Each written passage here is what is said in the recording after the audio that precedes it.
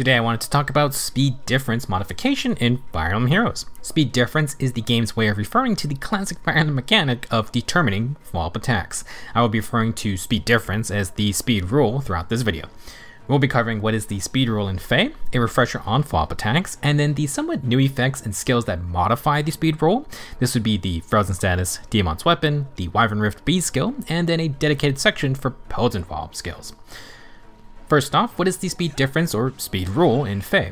The speed stat determines who gets to make a follow-up attack in combat.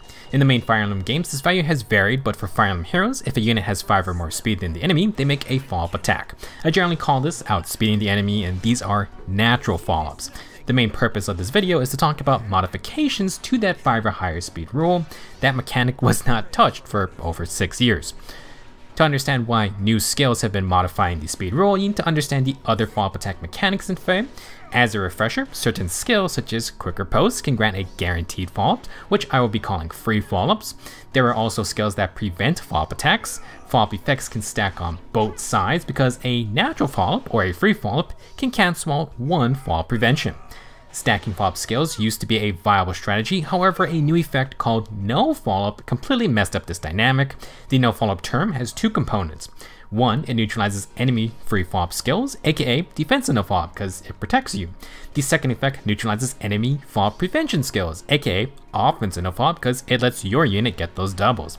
If you have 3 free follow-up effects, for example, no follow-up destroys all 3 of those.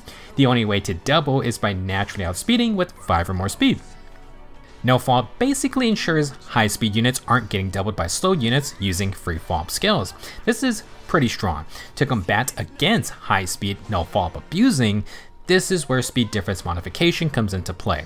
By modifying these speed rules, slower units can get a natural follow-up when still being slower than the enemy. This idea behind modifying the speed rule is that no follow-up doesn't interact with natural follow-up attacks. Let's now dive into Diamant's Verified Blade. We only care about its speed rule modification, which states, increases the speed difference necessary for unit or foe to make a follow-up attack by 20 during combat. The base speed rule difference is +5. 5 plus 20 is 25. This means the new modified speed rule is now +25. Diamant and the enemy now need 25 or more speed to double each other. This speed rule modifier stacks with similar effects. This means in a Diamant versus Diamant matchup, both dudes modify the speed rule by +20 each. Now one of them needs 45 or more speed to double. The second speed rule modifying skill I believe was Wyvern Rift from Rosado. It's slightly different than Diamant's Sword. Relevant part of the skill states, increase the speed difference necessary for foe to make a follow-up attack by 20 during combat. This is the exact same as Verified Blade in that the foe needs 25 plus speed to double. However, take note that Wyvern Rift only modifies the speed rule for the enemy to double. If Rosado wants to double, he just needs the usual +5 over the enemy. Now, if you think about it, if Rosado is outspeeding the enemy, it doesn't matter that the foe needs 25 plus speed to double. However, this speed rule modification does matter when you interact with other skills since they can stack. That will actually bring us to the most recent speed rule modification effect. Summer Harid's unique B skill, Ice Princess Seal, inflicts a frozen status on the foe. Frozen modifies the speed rules.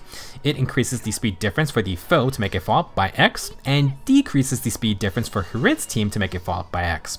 Frozen has a base value of X equals 10, which we're going to use to talk about. So, Diamant modifies the speed rules for both himself and the enemy by increasing it. Frozen increases the speed rule for the foe by a minimum +10, so 5 plus 10 is 15. The foe needs 15 or more speed to double Harid. On the flip side, Frozen decreases the speed roll for Harid's team by 10. So we go from +5 minus 10. This gets us -5. The proper statement would be that Harid needs higher speed than the foe's speed minus 5. I like to think of this as Harid just needs to be within 5 speed of the enemy. When the speed rule is decreased into negative values, this allows a unit to be straight up slower than the enemy and they still get a natural follow-up attack. This is not a free follow-up skill, so no follow-up doesn't affect it in any way. Now the real power of Frozen is that its speed rule modifier can go higher. In Harid's team has higher defense than the enemy, every point of defense equates to 2 more speed. Let's say Harid has 20 more defense than the foe. 20 times 2 is 40. You still have the base 10 modifier, so add the 40 for a 50 speed increase on the enemy. They need 55 speed to double. For Harid, you have +5, -50 for -45. This means Harid just needs to be within 45 speed of the enemy, and he'll still double naturally. This is an insane ability on units with high defense and any kind of relevant speed. Now that we talked about Speed Rule modification, we need to fold back in all our other follow-up attack mechanics. Summer Harid has a built-in free fall plus Frozen. Despite Frozen's crazy potential, it only modifies the speed rules, which, remember, only determines who gets a natural follow-up. This means you could stop Harid with a simple follow-up denial skill.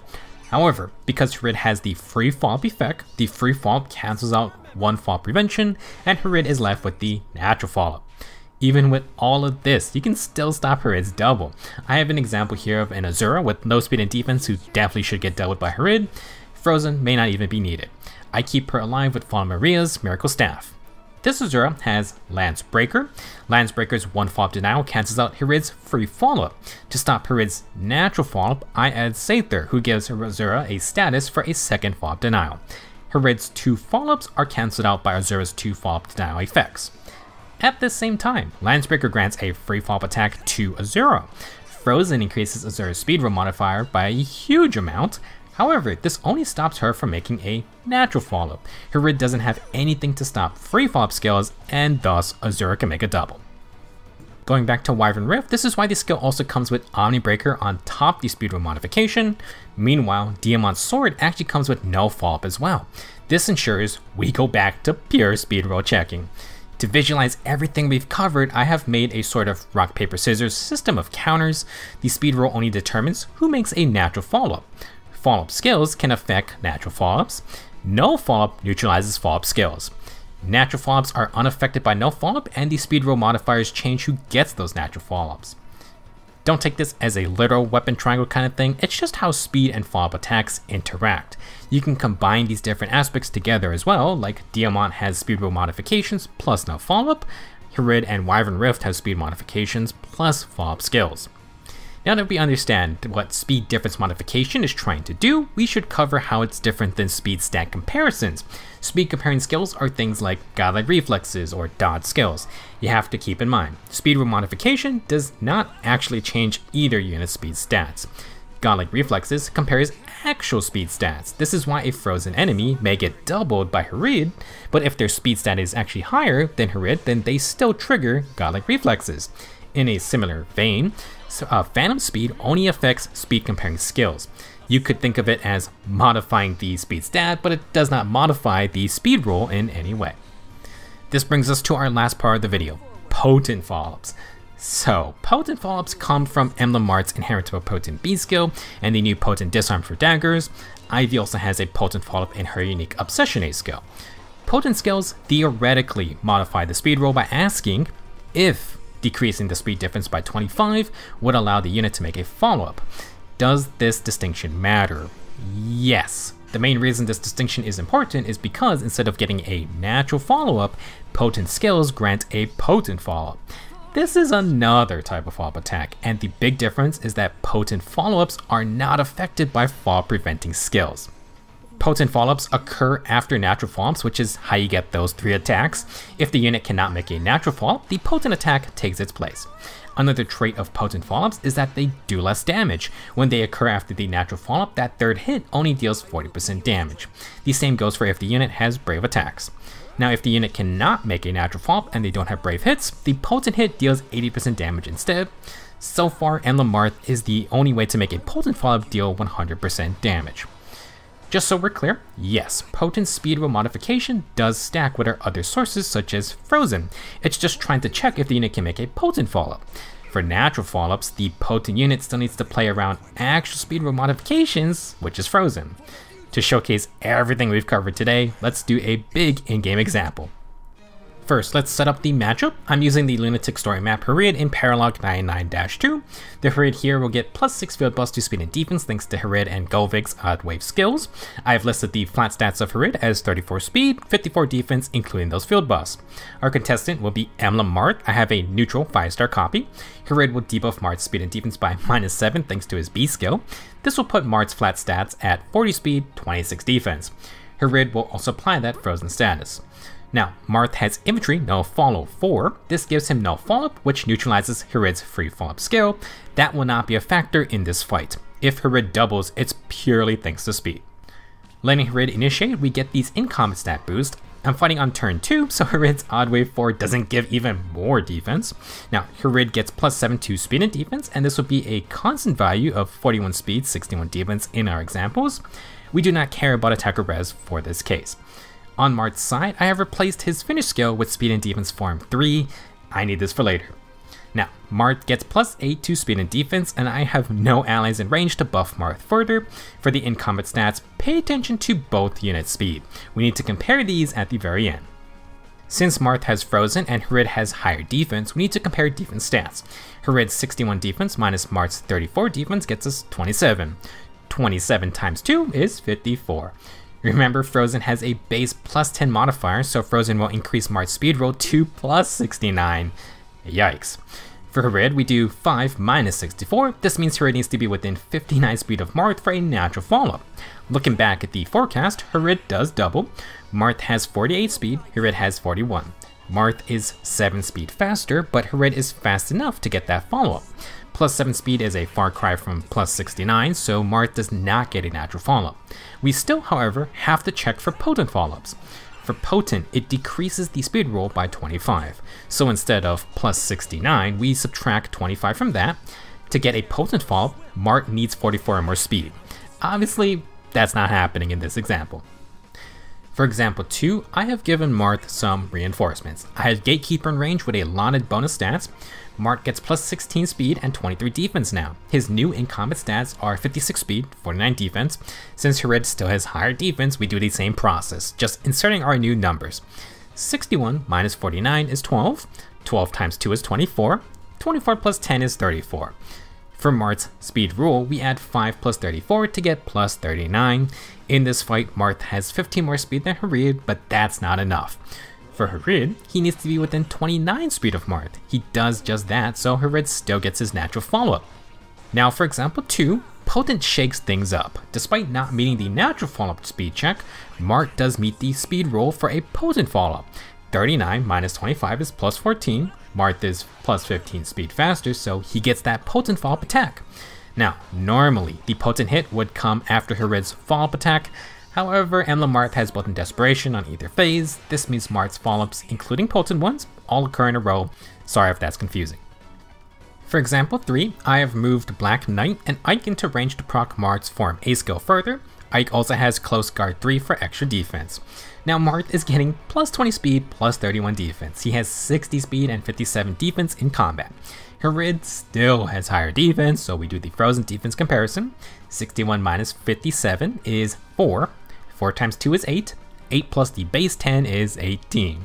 This time Marth only needs +23 more speed for a natural follow-up. His 60 speed minus Harid's 41 speed is +19. Marth is still not fast enough for a natural double. He will be fast enough for a potent follow-up attack though, because his potent speed check is -2. Marth would do the same as last time. He does a basic attack into a potent follow-up. As for Harid, this time things are different. Harid's speed roll is now -13. Marth is 19 speed faster, so Harid is not fast enough for a natural double. This is why Harid only attacks once. I had to give Marth +20 speed and +30 defense just to reach this point. Good lord. For the sake of completion, example 3.1, we make a small change. I gave Marth an attack and speed ideal sacred seal, so he gets +5 speed. We do the same frozen defense comparisons, get the same values. However, now Marth is 24 speed faster than Harid. He only needed 23 speed for a natural follow-up, so this time, finally Marth does his 3 attacks. He does his basic, then a natural follow-up, and finally the potent follow-up. If you remember our interaction chart from earlier, reminder that Harid does not have any fall prevention skills nor no follow-up. This means any free follow-up would have given Marth a second or third hit by replacing that natural follow-up with a free one thanks to a skill. In this fashion, no follow-up is still important for fast units like Marth. However, as we've demonstrated, the frozen status and other speed rule modifications can really make things a lot tougher. That's everything I wanted to cover for today. I hope most of it made sense, because if we get more speed rule modifiers in the future, then that just complicates things more. Remember how we had to stack potent speed roll decrease with frozen speed roll increase? Well, that was only for determining potent follow-ups. If you had to face someone like Diamant, then you need to add Frozen's increase to Fair Fight Blade, and then that determines natural follow-ups. I know this stuff can get confusing, but it's good to just understand what the goal of speed roll modifiers are. It can help slower units challenge faster foes in follow-up attacks, although watch out for speed comparing skills such as dodge or godlike reflexes still. I'll be curious to see if Frozen ends up on more units or skills. The fact it has uncapped scaling is what makes it very strong. It can turn high defense units into real monsters. Thank you for watching, keep an eye on those speed roll modification skills, and I will see you guys in the next video.